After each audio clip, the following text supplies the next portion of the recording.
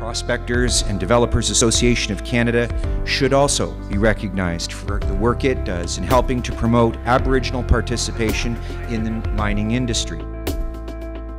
I think PDAC has been a real good forum to allow dialogue to occur.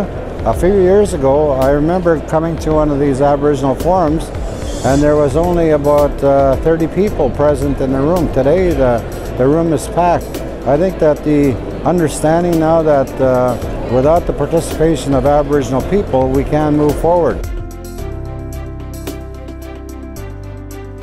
First Nations are part of the, not just of the conversation, but part of the solution, part of the management, part of the conceptualization of projects from day one.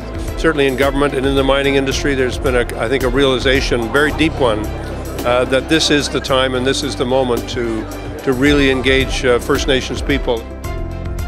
I think PDAC has been an excellent forum for our First Nations to exhibit how we can work with other companies. It's also an opportunity for us as a group of communities to engage with industry directly. South into Alberta North and east into the Barren Lands, bordering Nunavut. The Aboriginal Affairs Committee has been one of the things that has benefited from this convention.